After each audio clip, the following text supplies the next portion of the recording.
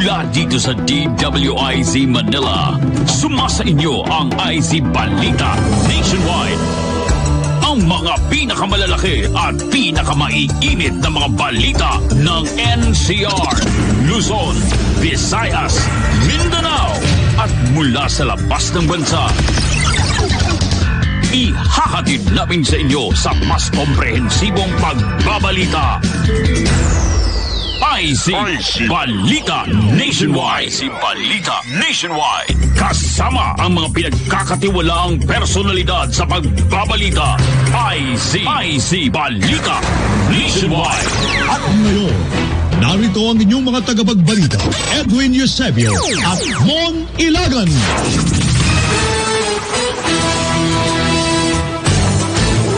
Narito na ang headlines sa Iz Balita Nationwide panghapon. Ngayon ay May 14, Biyernes. Leisure at entertainment venues sa heightened GCQ areas, bawal pa rin. Halos 5,000 nurses obra nang ibalik sa trabaho o balik trabaho na sa ibang bansa. Sa kabila ng mga kontrobersya, mega vaccination facility tuloy sa poder ng nayong Pilipino. At sa iba yung dagat death toll sa patuloy na bakbakan ng Israel at Palestine, nadagdagan pa. Sa balitang sports, PBA, winalkap ang muling pagsailalim sa bansa sa GCQ. Balitang pangkalusugan, benepisyong taglay ng mangosteen, alamin. At sa showbiz, Rabia Mateo, agaw eksena sa national costume sa Miss Universe 2021. Iz Balita Nationwide. Magandang hapon sa galo po ni Mon Ilagan. Kami ang inyong mga tinig balita ko si Edwin Eusebio. At Senyor Ray Pacheco. Sa detalye, ipinagbabawal pa rin ang pagbubukas ng mga leisure at entertainment venues sa mga lugar na nasa ilalim ng heightened General Community Quarantine o GCQ sa bansa. Ito'y simula bukas, Mayo 15. Ito ayon ng kay Department of Interior and Local Government Secretary Eduardo Año. Hindi pa rin pinapayagan ang pagbubukas ng mga bars, concerts, cinemas, theater, arcades, gayon din ang mga internet cafes, amusement parks, playground, casino at maging sabong sa NCR Plus. Bukod dito, nasa 30% na kapasidad naman ang maaari sa mga personal care services at outdoor tourist attraction. Habang pinapayagan naman ang 20% ng seating capacity sa mga indoor dine-in services sa NCR Plus at nasa 50% naman ang kapasidad sa alfresco dining. Samantala, 10% lamang na capacity ang pinapayagan sa mga binyagan, kasal, burol at iba pang religious gatherings. Handa na ang mga lugar na sakop ng National Capital Region o NCR na bumalik sa estado ng General Community Quarantine. Ito ay ayon kay Health Undersecretary Maria Rosario Berhere, base sa mga inilabas na pag-aaral ng iba't ibang ahensya at eksperto na nakita nito na kaya ng isailalim ng NCR sa NGCQ. Bukod dito, nakitaan rin ng DOH na naging maluwag ang sitwasyon ng mga ospital o healthcare utilization rate ng rehiyon at iba pang lalawigan. Bagamat isinailalim na niya ang bansa sa GCQ, mahigpit pa rin niya pinapatupad ang mga healthcare protocol sa publiko. Sinabi ni Berhere na sa parang ito makasisiguro ang pamahalaan na nababantayan pa rin ang sitwasyon ng pandemya. Ipinabatid pa ni Berhere na kaya heightened restrictions dahil unti-unting pinapayagan ang pagbubukas ng industriya para sa ilang mga kababayan na nawalan ng trabaho. Samantala, malaki rin ang gagampan ng papel ng local government units upang hindi magpatuloy ang pagtaas ng kaso sa bansa. Inaasahan na nasa 200,000 mga trabaho ang ibabalik naman sa muling pagpapatupad ng heightened General Community Quarantine ng bansa. Ayon ito kay Trade Secretary Ramon Lopez, sa ilalim ng heightened GCQ, mapababa ang nawala ng mga trabaho dahil marami na makababalik trabaho sa muling pagbubukas ng ekonomiya. Maggunitang nang ipatupad ang enhanced community quarantine, nasa 1.5 milyong mga Pilipino ang nangawalan ng trabaho sa Metro Manila, Rizal, Bulacan, Cavite at Laguna noong Marso. Ngunit nababawasan ito ng mahigit 1 milyon sa panahon naman ng pagpapatupad ng Modified Enhanced Community Quarantine noong nakalipas na buwan. Sa kasalukuyan, nasa 700,000 manggagawa ang nawala ng trabaho matapos payagan ng gobyerno ang limitadong operasyon ng ilang establishmento, kinabibilangan ng mga restaurants, barbershop at parlor sa gitna ng MECQ. Samantala, sinabi kagabi ni Pangulong Duterte na simula bukas hanggang sa katapusan ng buwan, isa sa ilalim na ang bansa sa General Community Quarantine.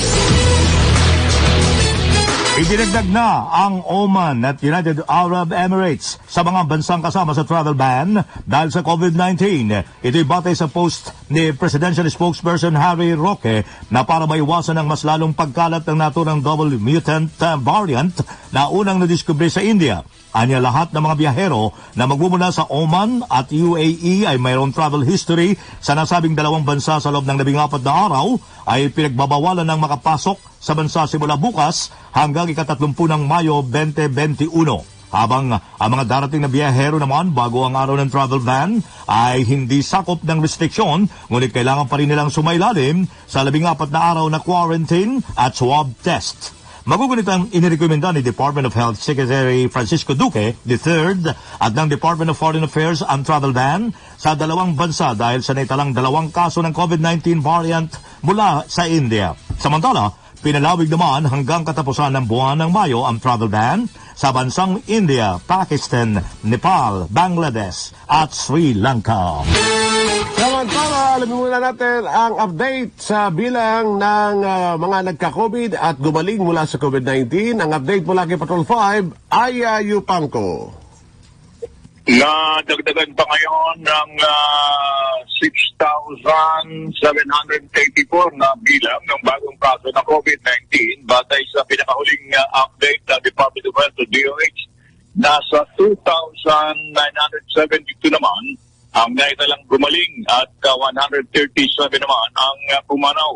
Sa kabuang bilang ng mga naitalang kaso sa bansa, 1,053,523 na ang gumaling at 18,958 naman ang namatay. Umaabot naman sa 58,986 ang aktibong kaso. Samantala, 41 duplicates. 41 duplicates naman ang inalis sa total case count kung saan 21 ang recoveries. Bukod dito, 71 kaso ang nailtag bilang gumaling at na-reclassify bilang pumanaw matapos ang final validation. Muli namang inikayat ng DOH ang publiko na magpatala sa kanilang mga LGU upang mahatiran ng dagdag na proteksyon ng mga bakuna sa COVID-19. Ayon sa DOH, sa pinagsamang bisa ng bakuna at masusing pagsunod sa public health standards, makakamit natin ang lubos na proteksyon mula sa anumang variant ng COVID-19. Ito si Patrol Number 5. Ay pang nagulat sa ipaliwanag ng lakas, DWIZ. Samantala, sa pagpapatuloy pa rin ng mga kaugnay na ulat, makakabalik na sa kanilang mga trabaho sa ibang bansa ang halos 5,000 Pinoy nurses na nawala ng hanap buhay dahil nga sa COVID-19 pandemic. Nililaw ni Labor Secretary Silvestre Bebot Belli III na nasa 4,610 Pinoy nurses ay nakatapos na ng kanilang kontrata sa ibang bansa at maaari nang magtrabaho muli sa pagiging in-demand ng mga ito sa ibang bansa. Ipinabatid ni Secretary Bello, inalista ng United Kingdom ang employment cap na 5,000 para sa Filipino nurses dahil sa oversupply. Pinag-aaralan na rin umano ang pag-aalis ng employment cap sa Germany.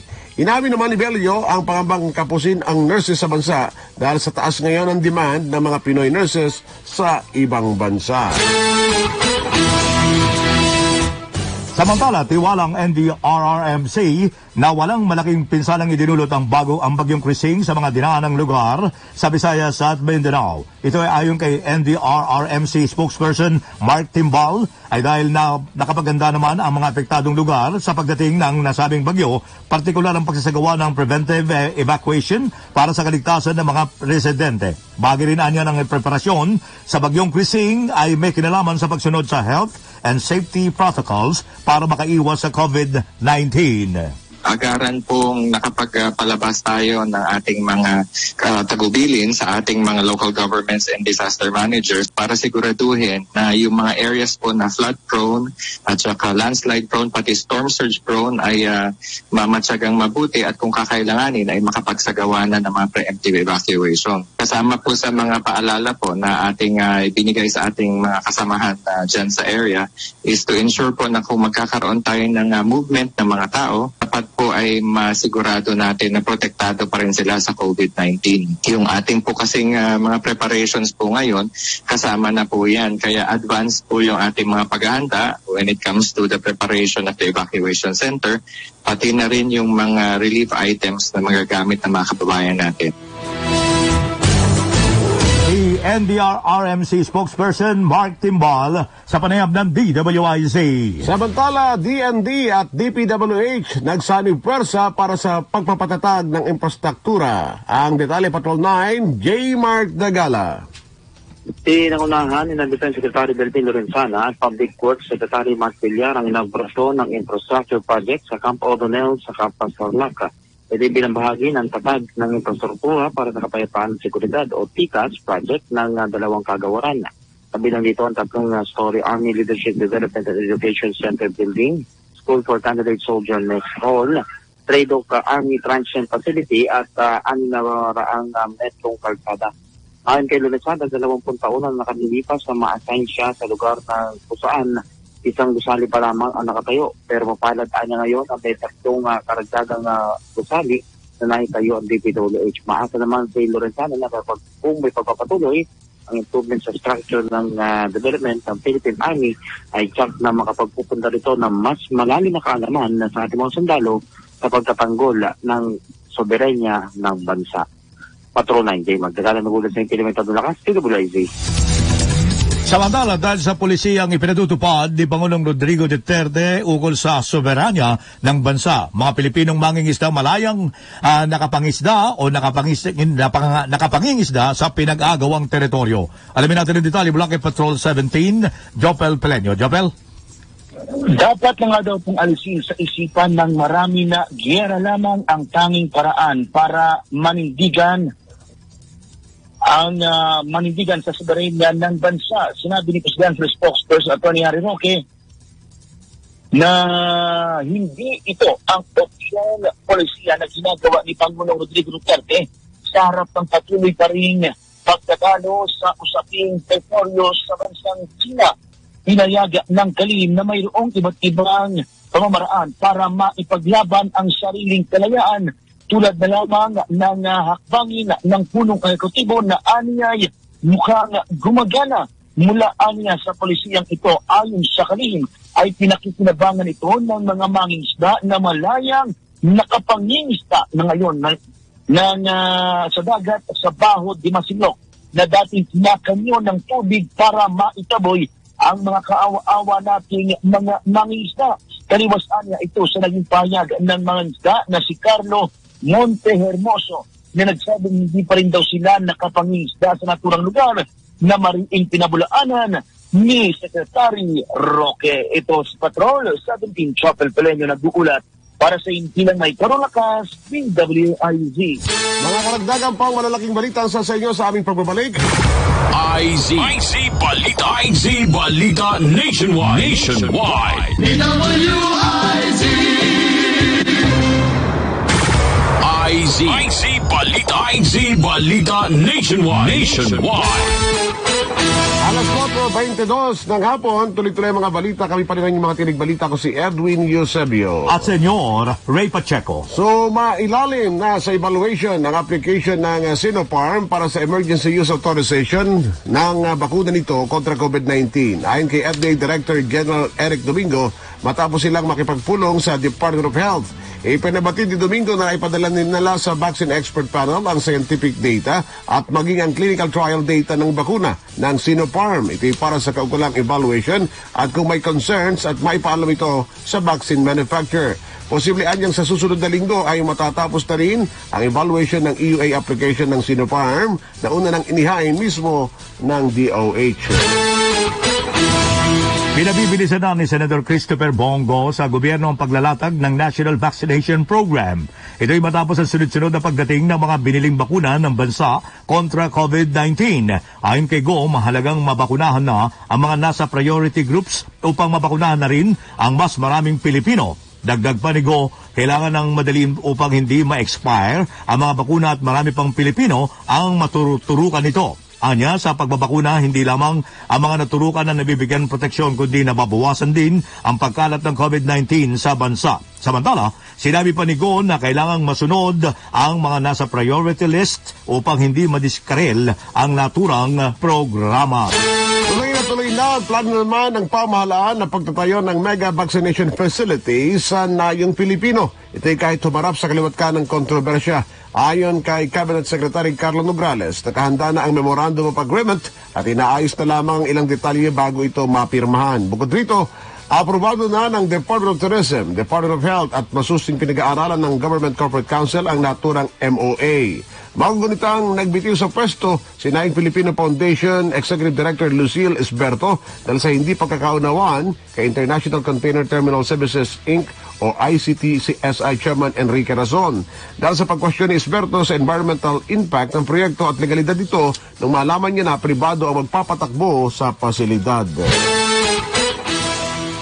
Samantala, nire-repaso na ng pamunuan ng MRT3 ang CCTV footage ng kabaan ng kanilang train line. Ito ay ayon kay Engineer Michael Capati, spokesperson ng MRT3, para matukoy ang mga nagsagawa ng vandalism ng sa isang coach ng kanilang tren. Maaari anyang nahagip ng ibang CCTV camera ang pagkilos ng mga suspect na nakita sa isang footage na nanggaling sa o sinira ang chicken fence ng Taft Avenue Station. Dahil dito, pinapatidan sa DWIZ ni Kapati na nagdagdag sila ng seguridad sa lahat ng kanilang mga tren. We agreed na magdadagdag ng security ang security provider namin, yung Tyson. Maglalagay ng pre-posting, pre-position security, coordinated yan sa LGU saka sa PNP. Within the area ng buong sector na ng linya natin. Okay, si Engineer Mike Capati, spokesperson ng MRT3 sa panayam ng DWIZ. Mabibigyan pa rin ang mga kwalipikado subalit hindi nailis ng residente sa NCR Plus na hindi nakakuha ng ayuda sa panahong nasa MECQ ang Metro Manila, Bulacan, Rizal, Laguna at Cavite. Ito ang katiyakan ni DILG Secretary Eduardo Arrio matapos ihayag na karamihan sa problema ng local government unit ay kawalan ng listahan ng ilang residenteng nakalipat na ng ibang lugar. Una nang inihayag ni Anyo na hanggang bukas na lamang ang distribution ng ayuda at matapos nito ay bibigyan nila ng 10 araw pang LGUs para ipamahagi mga hindi kwalipikadong claim na 1,000 cash assistance sa kwalipikado subalit hindi nailista ang mga residente. 83 diplomatic protest na naiyahay ng Pilipinas laban sa China sa ilalim ng Duterte administration. Ito ay ayon kay Executive Director Ivy Banson Avalos ng Office of the Strategic Communication and Research ng DFA, kasabay ang pagtiyak na hindi sila titigil hanggat nananatili ang presensya ng Chinese vessels sa West Philippine Sea. Pinakahuling diplomatic protest na inihain ng gobyerno ay may kaugnayan sa 287 Chinese militia vessels na naispatang nakakalat sa Kalayaan Group of Islands. Una nang namataan ang halos 300 Chinese vessels sa Julian Felipe Reef noong Marso kung kailan din naghain ng diplomatic protest ang Pilipinas laban sa China. Mga balita sa labas ng bansa. Umakyat na sa 103 ang bilang ng mga namatay na Palestinian matapos magsagawa ng airstrike ang Israel sa Gaza Strip. Batay sa ulat ng Health Ministry ng Gaza, nasa 27 mga bata at 11 mga kababaihan ang kabilang sa namatay. Bukod dito, halos 500 katao ang mga sugatan. Napagalaman naman na kontrolado ng Islamist Hamas movement ang Gaza. Samantala, mahigit 10 katao ang namatay kabilang ang 6 na taong gulang na bata matapos matamaan ng rocket ang isang bahay sa Israel. Balitang Pampalakasan. Welcome na ng PBA Philippine Basketball Association ang pagkasailalim na sa simula bukas, May 15, ng NCR Plus sa GCQ with heightened restrictions. Sa gitna na rin ito ng plano ng iba't ibang team sa PBA na magsagawa ng bubble sa labas ng NCR Plus, kabilang ang Batangas City at Ilocos Norte bilang paghahanda sa 46th season ng Liga. Sinabi ng PBA na hindi na nila poproblemahin pang lumabas ng Metro Manila para sa training bubble matapos luwagan ng community quarantine status sa NCR+. Una nang pinayagan ng IATF ang PBA na magsagawa ng bubble sa mga venue na nasa GCQ o MGCQ areas. Balita. Pangkalusugan. Okay, mahilig sa pagkain ng mangosteen, narito ang ilang benepisyong pangkalusugan ng naturang prutas. Ang mangosteen o Garcinia mangostana ay prutas na matatagpuan sa iba't ibang tropical region sa buong mundo na may matamis at maasim-asim na lasa. Nagtataglay ang mangosteen ng iba't ibang mahalagang bitamina, mineral at nagpapababa na rin sa tsansang magkaroon ng malalang sakit na isa rito ay ang cancer. Ang hibla at halaman ng mangosteen ay nakapagbibigay para makaiwas ng pamamaga sa katawan at nakapagpapabawas sa blood sugar. At ayon din sa research, ang sustansyang taglay ng mangosteen ay mainam sa puso, utak at pati rin sa balat at katawan ng tao. Ayon sa mga eksperto, maraming nutrisyong taglay ang mangosteen, ngunit hindi ito alternatibong gamot sa anumang uri ng sakit. Balitang Showbiz! Inirampa na ng pambato ng bansa para sa Miss Universe 2021 na si Rabia Mateo, ang national costume na hango sa bandila ng Pilipinas. Ang tubong Iloilo na kandidata ay stand out sa suot nitong ala Victoria's Secret model na malalaking pakpak na kulay asul at pula na mayroong 3 bituin na katulad ng bandila ng bansa. Ang naturang national costume ay gawa ng yumaong designer na si Rocky Gathercall. Sa ipinakitang backstage interview kay Rabia, feeling anya na sa isa siyang Victoria's Secret model at paraan niya siyang lilipad sa suot na costume. Samantala, ayon kay dating Miss Universe Philippines third runner-up Shamsi Supsup, hindi sinuot ni Rabia ang kanyang headdress dahil nahuhulog ito sa ulo ng kandidata at mahihirapan lamang ito. Ang importante niya ay komportable at nakapagbigay ito na naman si Rabia ng powerful performance sa naganap na National Costume Show sa 69th Miss Universe. Iz Balita Nationwide. At yan mga kaibigan, sumayin niyo po ang isa pang edisyon ng IC Balita Nationwide. Dito sa DWIZ, may todong lakas. Balitang sigurado. Tapat na serbisyo. Sa komentaryo, numero 1. At sa ngalan po naman ni Mayor Mount Ilagan, kami ang inyong mga naging tagapagbalita. Ako si Edwin Eusebio. At Senyor Ray Pacheco. IZ Balita Nationwide.